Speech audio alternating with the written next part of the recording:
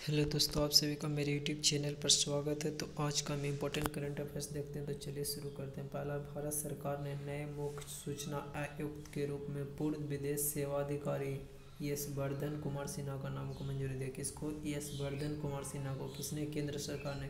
किस पोस्ट के लिए? नए मुख्य सूचना आयुक्त के रूप में। तो अगले बारे में जानते हैं, केंद्रीय सूचना आयोग की स्थापना कब हुई थी? 12 अक्टूबर 2005 को। कब हुई थी? 12 अक्टूबर 2005 को।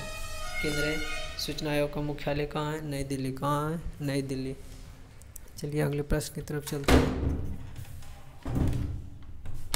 अगला प्रश्न है, तो यहाँ पर क्या देखिए कि केंद्रीय सूचना भारत सरकार ने नए मुख्य सूचना आयुक्त के रूप में पूर्व विदेश सेवा अधिकारी एस वर्धन सिंह को नाम को मंजूरी दी। अगले प्रश्न की तरफ चलते हैं। अगला प्रश्न है, भारतीय सेना ने secure application for the internet ACI नाम से सुरक्षित मैसेजिंग एप्लीकेशन प्लेटफॉर्म लॉन्च किया। किसने? भारतीय सेना ने।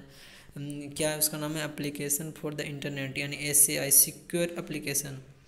अगला जो है, नासा ने सोफिया चंद्रमा की सतह पर पानी की खोज की। नासा की जो एक सोफिया जो रोबोट उसको चंद्रमा पर क्या किया है?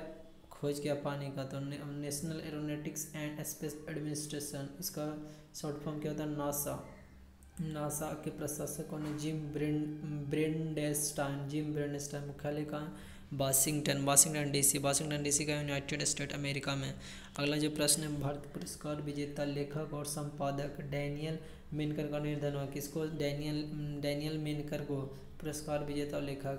अगला जो प्रश्न है, जापान 2050 तक शून्य कार्बन उत्सर्जन प्राप्त करने वाला लक्ष्य पर हासिल कर लेगा, ऐसा उसने जापान सरकार ने बोला। तो जापान के बारे में जानते हैं। जापान की राजधानी का टोक्यो, मुद्रा का येन, और प्रधानमंत्री कौन है? Yoshihide Suga. अगला प्रश्न है, भारतीय संस्कृत संबंध परिषद ICCR द्वारा आयोजित वैश्विक कला प्रतियोगिता में एक 6 वर्षीय बांग्लादेशी लड़की अंजार मुस्तनी अली ने अपनी कलाकारी के लिए USD 1000 का विशेष पुरस्कार जीता। कहाँ का लड़का था? बांग्लादेश का था। तो ICCR का अध्यक्ष कौन है? विनय सहस्त्रबुद्धे। ICCR का मुख्यालय कहाँ है? नई दिल्ली। ICCR का महानिदेशक कौन है? श्री दिनेश के पटनायक।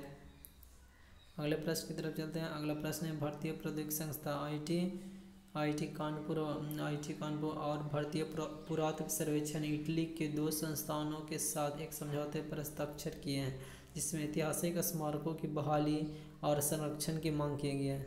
तो भारतीय पुरातत्व सर्वेक्षण का निदेशक कौन है? B विद्यावर्ती। भारतीय पुरातत्व सर्वेक्षण का मुख्यालय कहाँ है? नई दिल्ली। अगले प्रश्न की तरफ चलते हैं। अगला में, इंदौर में खोला जाएगा प्लास्टिक प्रीमियम लीग टूर्नामेंट। तो मध्य प्रदेश की राजधानी कहाँ है? भोपाल। मध्य प्रदेश का राज्यपाल कौन है? आनंदीबेन पटेल। मुख्यमंत्री कौन है? शिवराज सिंह चौहान। यहाँ है ना, ये जो इंदौर है ना, लगातार 4 बार स्वच्छता कार्यक्रम में टॉप पर आ। अगला जो प्रश्न, माइक्रोसॉफ्ट और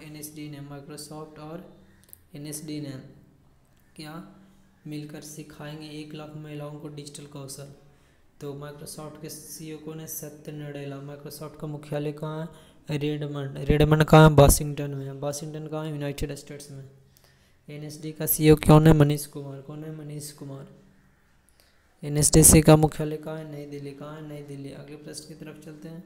अगला प्रश्न, भारत पे ने अपने प्लेटफॉर्म पर डिजिटल गोल्ड लॉन्च किया। किसने? भारत पे में।